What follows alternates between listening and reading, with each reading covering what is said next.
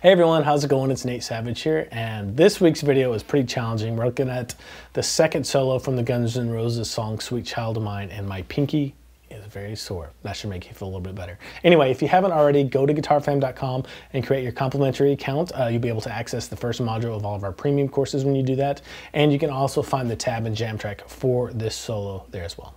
All right, before we get into this, let me just walk you through what I'm using for the tone on this. I'm using the ToneX plugin or the pedal, and it's a preset called Slash's 2010 Tour version 1. Any Marshall will do if you're using an amp modeler. I'm running into that into an HX Stomp for the reverbs. I just have a room reverb on, and I believe it's the 63 Spring Legacy reverb, and I'm using the wah pedal from the HX Stomp to the Weeper model. Okay, after going through the ringer and learning this, what I'd suggest doing is just take this one lick at a time, because really it is just a bunch of licks strung together. And usually I go through and tell you the chord shapes or scale shapes that I'm using here, but it's really, the majority of the time it's just a standard minor pentatonic, that shape. And I am down tuned to E flat, just so you know. So it's E, I'm saying E shapes, but it's really E flats. Okay, so this first lick I really don't think about a shape, I just memorized it, and I found out the fastest way to do it. Go to 8-9 on the G string with your second and third fingers, and those are palm muted. And then I go over to 7-8-7 with a hammer and a pull off on the B string. So after that little hammer on a pull off, go back to 9 on the G string with your third finger, back to 7 on the B string with the first finger, and then I go 10 on the B string with my pinky, slide up to 12, and then I go 8, reach back to 8 of the high E string with my index finger, back to 12 with my pinky on the B string, then 11 on the high E string with my third finger, back to 12 on the B string with my pinky. So far we have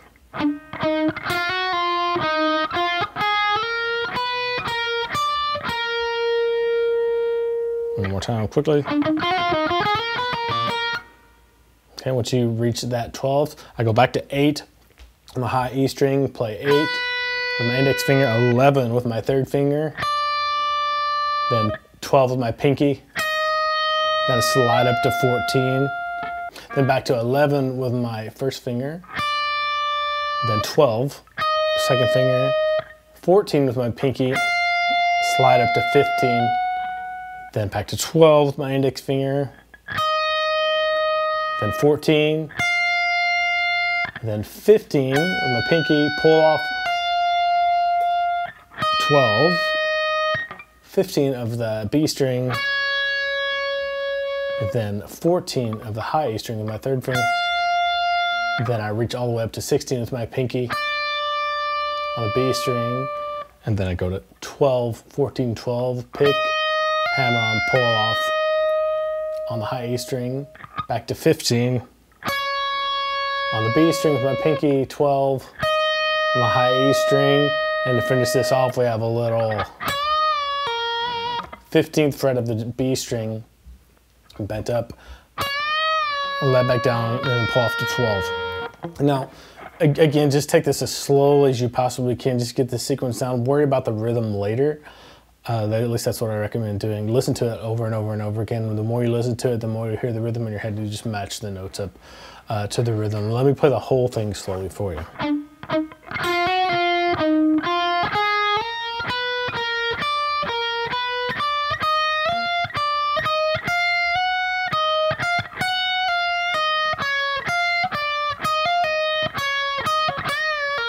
It's a little bit faster.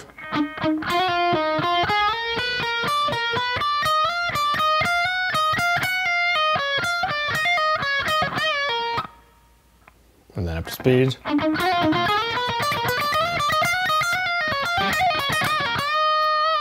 And that gets us into the next little lick. And it starts off, hey, don't worry, it calms down for a while from here.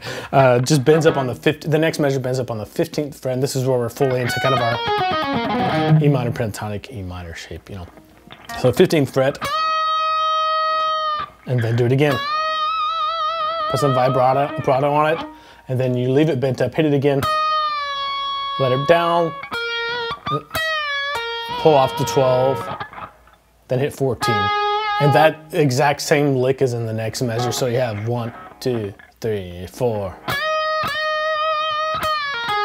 Then do it again. And take that as your next lick. And one thing I should mention here is Slash uses his third finger a lot. I use my pinky a lot. Do whichever one works best for you. So you have that. From there, move up to the 17th fret of the B string. I use my pinky again here. You can use your third finger. Then I bend up full step there, 17. And there's something weird going on in the recording here. I couldn't really tell what was going on at first, but the more I listen to it, I think this is what's happening. 17th fret bent up, do it again. With some vibrato the second time. And then my pinky is already hitting the 17th fret of the G string. It's kind of pushing that G string up against it too. I think what happens here is instead of just hitting the third time, instead of just hitting the 17th fret of the B string, you hit 17th fret of the G and B string. So you hear that little kind of dissonant sound here. I think that's what's happening. And then from there, next measure, bend 17 up again, a full step, and then the next bend is a step and a half. And then the next bend is just a full step. And then hit it again while it's bent up. Let it down and then pull off to 15. So let me do those two measures of the bends on 17. That'd be measures 5 and 6 if you're looking at the tab. So here you go. 1, 2, 3, 4.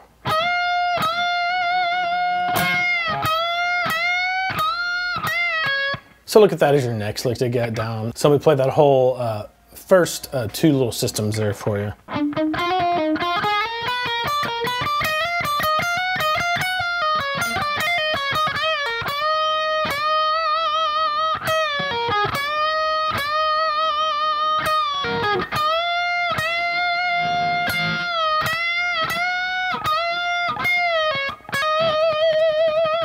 From there, the next measure we go. We have hit 15 with my middle finger and hammer on to 17 of the B string. And from there, I go back to 15 of the B string with my fourth finger or third finger if you want to use that. Bend that up a whole step. And then 12 of the high A string. And 15, 12 of the B string. So that measure 1, 2, 3, 4. Okay, for the next measure, go over to 14 of the G string, pre-bend it up a full step. Let it back down. And then pull off to 12. And then back to 14, some vibrato. 12, 14, again vibrato. 12 again, and then 14 whole step bend. All right, so this lick kind of bleeds over to the next measure. Let me play that measure 8 starting on 14, that pre-bend.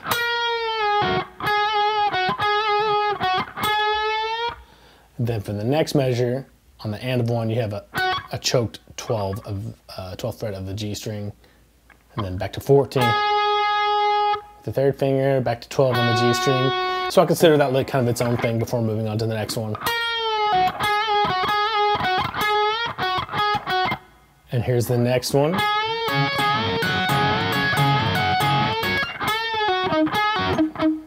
Okay, and let's just break that apart. So get set up on your, regular E minor pentatonic here, home bass.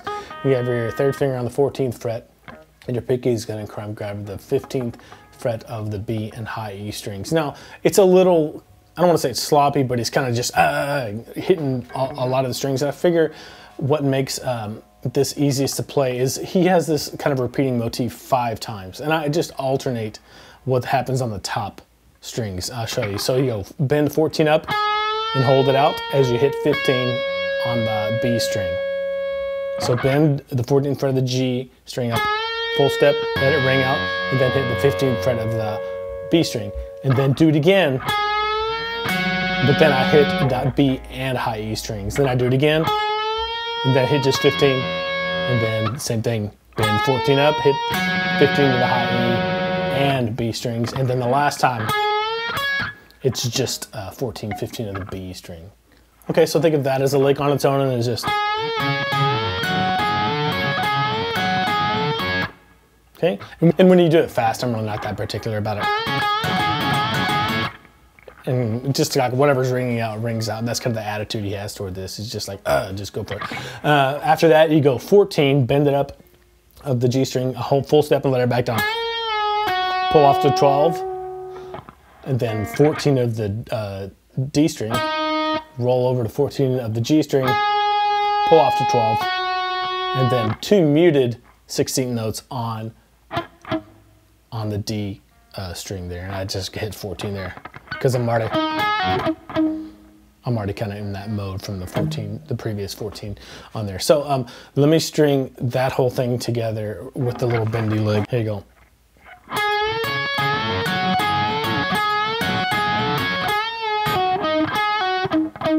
One more time, a little faster. 1, 2, 3, 4. From there, I have just this little quarter step bend on the 12th fret of the G string. Then 14, pull off to 12, 14. So, then 2 little ghost notes, 2 little muted notes. And then 12, 14, 12, hammer on, pull off. So pick, hammer on, pull off. And then back to 14. And then the next measure repeats the exact same lick. So here's the lick. And then the next measure repeats the exact same lick. So here it is the first time I measure 11. Then repeat it. So that little lick up to speed twice. 1, 2, 3, 4. And we're still in E minor pentatonic standard shape for the last little bit and this little next part. Coming up, here's the lick for the next one that you have to really isolate and slow this one down. 1, 2, 3, and 4, and.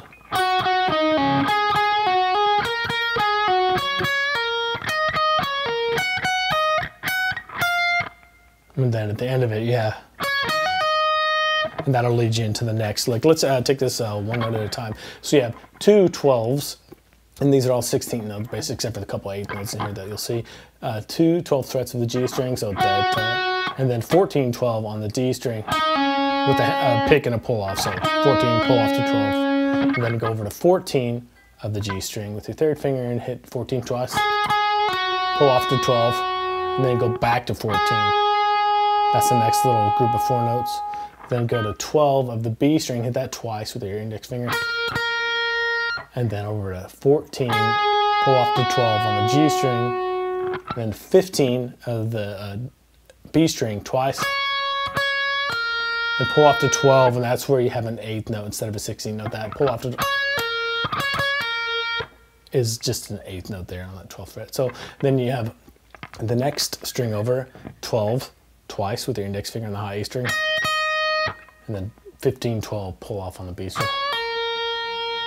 And those are all 16 notes. And then you have 15 twice on the high A string with your pinky or 3rd finger. Pull off to 12, that's another 8th note. And then an 8th note on 15, then 8th note on 14. And then a quick triplet on 15, 12, 15. And you hit 15, pick it, 12, pick it, hammer on, and then pull off to 12 again. And that's really the end of that lick. So I'm gonna do it one more time slow and then fast. So.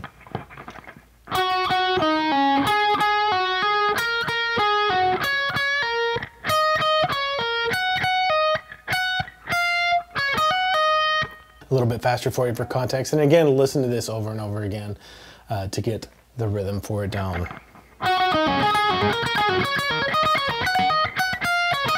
Now to the crazy bluesy rock and roll bending lick that I think every guitar player, any rock player should definitely learn. Start off on 15, and this is the last 16th note of measure 14, and it starts to get into this, like, and it's tied to a 16th note in the beginning of the next measure. Again, the rhythm is a little bit tricky here, so I would just recommend listening to it over and over again. Learn, like, paint by numbers, where to put your fingers, and then listen to the rhythm over and over again and bring the two together when you have both of them down. So 15 of the B string, 12 of the high E string, 15, 12 of the B string, the pick and a pull, and then 14 of the G string with the full step bend there. and then 12 of the high A string, and then 15, 12 of the B string with a pick and a pull. And that lick just repeats several times. So you have, then do it again, do it again.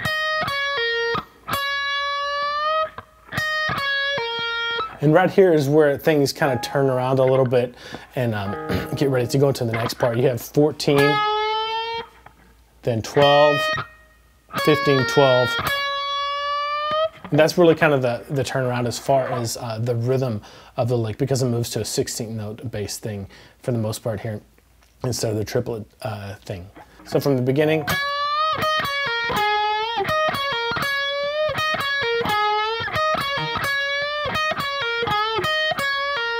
then 15 bent up, 12 of the high A string, 15, 12, and that's where it moves back to triplets too, is on this 12, 15, pull off to 12, and then 14, and this is kind of a little bit garbly sounding here. It's really fast on the way to the next lick. So you have 14 on the G string, bent up a full step, and then a quick triplet run, same thing, 12, 15, 12 on the B string, high string 12, 15, 12 on the B string, and that gets you into the next lick. So let me play that for you just a little bit slower.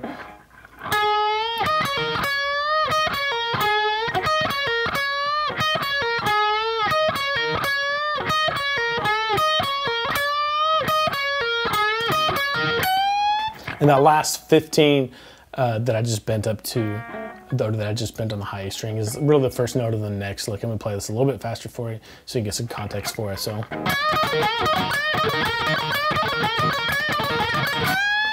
and that, as soon as we bend that up, we bend it up a full step, and then the next measure, you keep going to a step and a half, then let it down, play 15 again.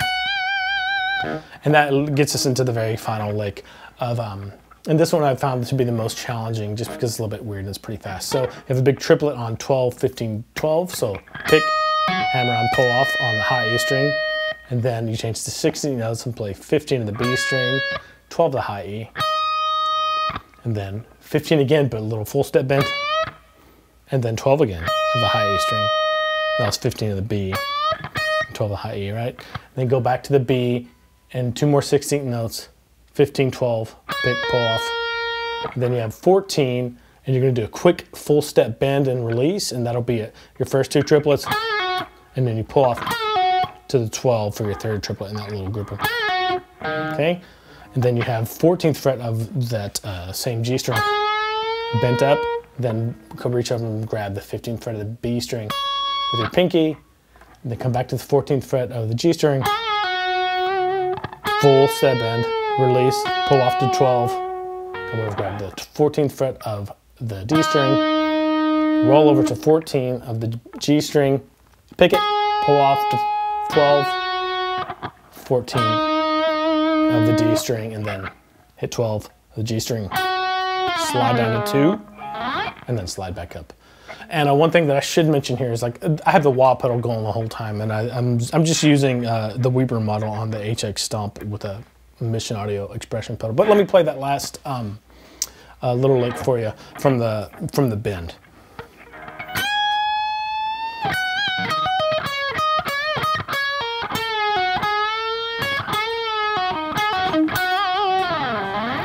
A little bit faster for you.